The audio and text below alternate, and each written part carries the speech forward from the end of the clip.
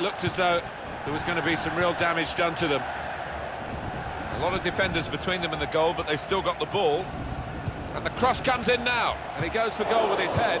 Oh, well saved.